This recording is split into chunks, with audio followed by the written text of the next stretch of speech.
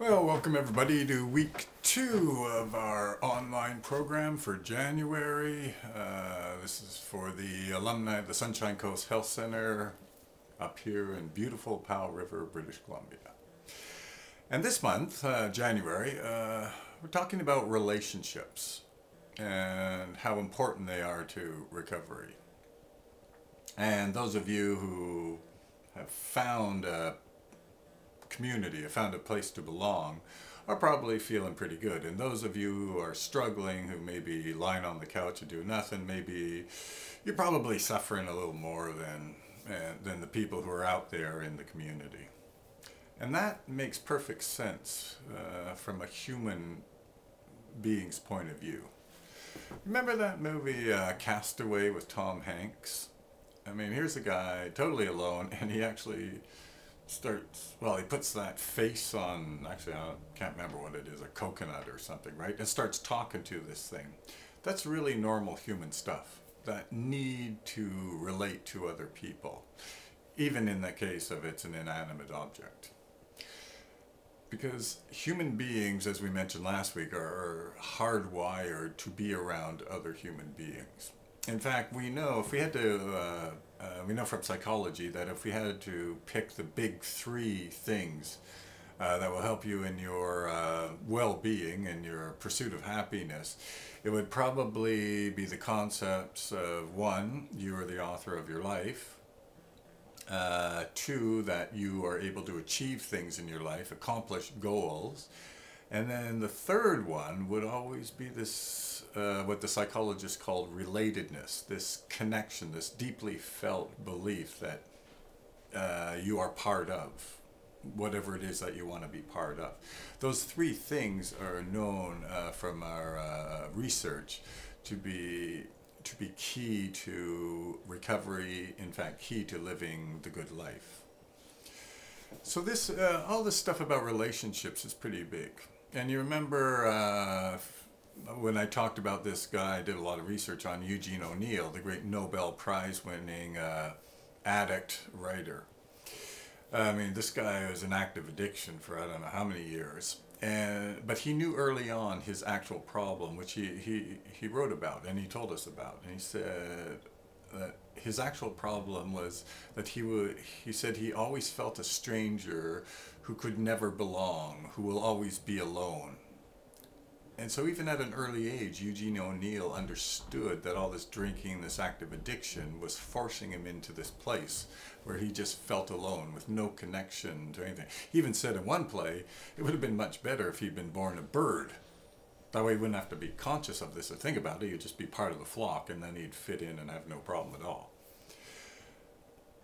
But this idea of to be comfortable in whatever surrounding you're in is so essential, and it's just part of what it means to be human. If you've ever wondered about that little saying in the 12-step program, right?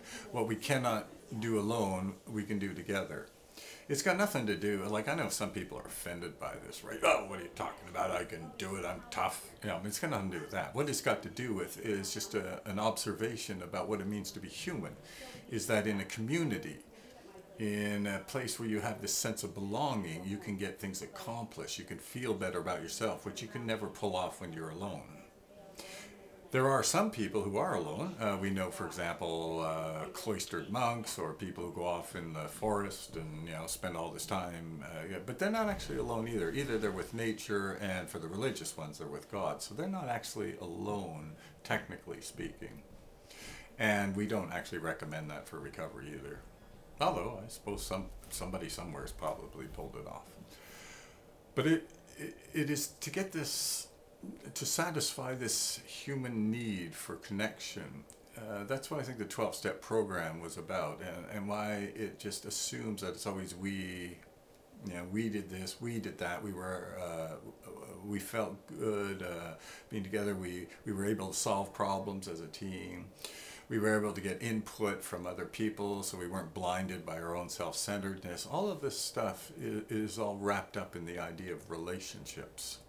Okay, so it's a good thing to keep in mind, both from the 12-step point of view and from the research point of view, and then movies like Tom Hanks and Castaway, right? And from Eugene O'Neill's plays, is this recognition that we really do need community, and we do need to find a place to belong. So I would encourage you, those of you who haven't done this, is get out there and get part of, because it is just who human beings are. It is just part of our needs, part of what makes us happy, is this feeling of support, this feeling of validation from people. And as you remember too from drugs in the brain, when you surround yourself with supportive people, right, your serotonin levels go up. And serotonin is known as the happy drug. On the other hand, the exact opposite can happen if you lock yourself away in the basement and sit on the couch and watch TV all day and don't talk to anybody. You're going to get the exact opposite thing, right? Your serotonin levels will plummet. Okay, so all of these things are good. But the key point is here is if you want to feel better about yourself, you want better recovery and everything, get out there and join a community. And as you all know, we would encourage you to join the 12-step program, but I mean, that's an absolute requirement. People did actually clean up before 1939, but you can find some group that you are of like-minded thinkers. But the key is you got to feel comfortable there. You got to feel part of. That's going to satisfy that need. Anyway, that's this week's online program, and we'll see you next week.